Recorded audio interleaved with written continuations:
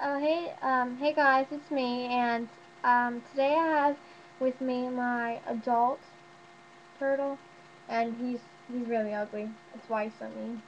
No, but he will do that. I don't want him to bite me though. Hi.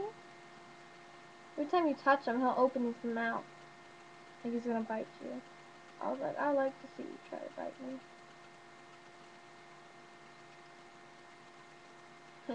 But I call him Grumpy because he's really mean. Um, his cage is right here, and I don't really care much about him as much as I do for my baby turtles, because my baby turtles are nice, and he's mean and grumpy. Oh, crap. No. He's gonna listen to me. He just fell off my bed. I don't know why, but well, I'll put him back in his cage. He won't like being it. I don't ever take him out. That's why he's so mean, probably. I don't take him out because he never wants to. Ah, you just didn't fall in the water like that. Oh. He's okay. I'll get him some fish, and he won't be mad at me anymore. Okay.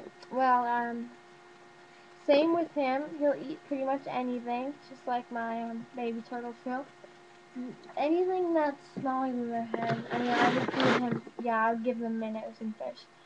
I give him all my dead fish that die. Because why flush them down the toilet when you have animals you can feed them to? So I give some to my bearded dragon and some to my turtle. And yeah, that's pretty much it.